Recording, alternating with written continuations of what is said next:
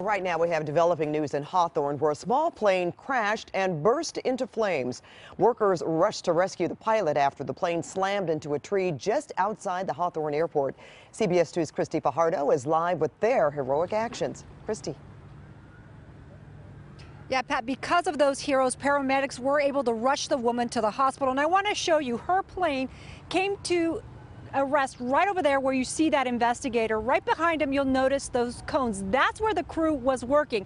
They rushed to her aid. Now, we should mention that firefighters say that when paramedics arrived, she was in full cardiac arrest, but at least she was alive. Next thing I knew, there was a plane coming straight at me, so I ran out of the way.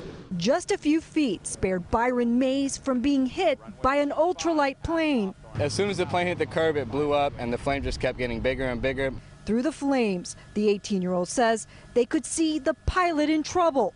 Their own truck was filled with neutralized acid, and he knew they had to act fast. We pulled her out of the plane before we even got to the fire extinguishers or anything. Her legs were on fire, and that's when my partner ran in and grabbed and pulled her out. Around noon, Mayes and his crew from Best Drilling and Pump were working on a well on West 120th Street. They'd seen planes flying at Hawthorne Airport across the street all day, but the takeoff for the airborne XT-912 was immediately different.